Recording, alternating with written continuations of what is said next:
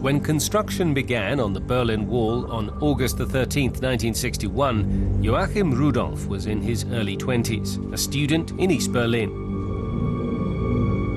Overnight, everything changed. In panic and desperation, Rudolph, like many others, decided to flee to the west. It could have cost him his life. Das haben wir uns dann in dem Moment erst klar gemacht. We talked about it over and over again and realized that we had no future here anymore. So we decided to flee. That was in late September 1961. And obviously we knew that people had been killed trying to escape and that it was a dangerous thing to do. But we believed it was worth the risk and we did it. The wall destroyed the young student's plans for the future. Trapped in communist East Germany without any prospects, he was determined to leave. Klaus Köppen lived in West Berlin. The Berlin Wall changed his life too. From one day to the next, he was no longer able to see his fiancée, who lived in the east. The wall tore the young couple apart. I couldn't believe what was happening and was worried because my fiancé lived down the road on the other side. To begin with, we thought it was some kind of exercise, that it wasn't there to stay. It was only later that we understood the implications. We didn't realize how serious it was. We thought it would all work out. We expected them to set up a border point so people could cross over. But it went from bad to worse, and we couldn't see one another. Joachim Rudolph made up his mind. He wanted to flee East Berlin.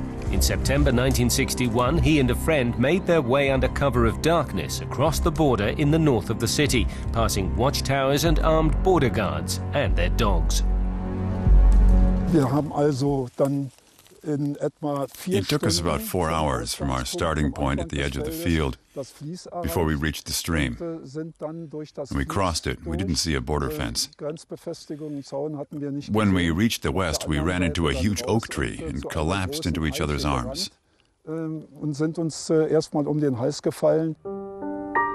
Klaus Köppen spent months trying to get a visa to visit his girlfriend in the east.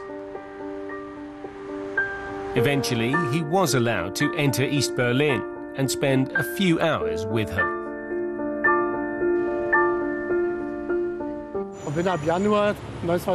Starting in January 1962, I went to see her every Sunday, and sometimes during the week as well. I brought her things like imported fruit and clothes because they couldn't buy anything nice over there. Our daughter was born in 1964, and then I went over even more often so that I could see her.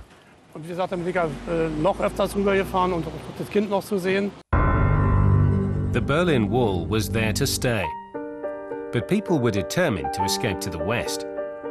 Now in West Berlin, Joachim Rudolph was one of the first to start building a tunnel underneath Bernauer Straße.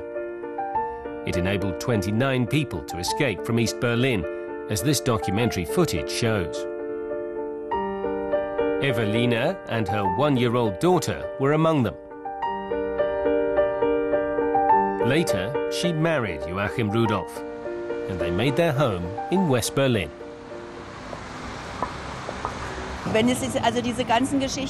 it hadn't been for the wall and the tunnel, I don't know how fate would have intervened to ensure I met my husband. I really believe that there's such a thing as fate, and we were meant to meet, one way or another. And how? Klaus Köppen did everything he could to get his girlfriend and their daughter out of East Berlin. In 1965, they were allowed to leave and enjoy a newfound freedom.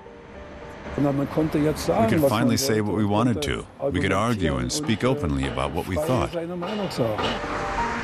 Today, this memorial site on Bernauer Straße in the heart of Berlin is a reminder of the wall that divided the city.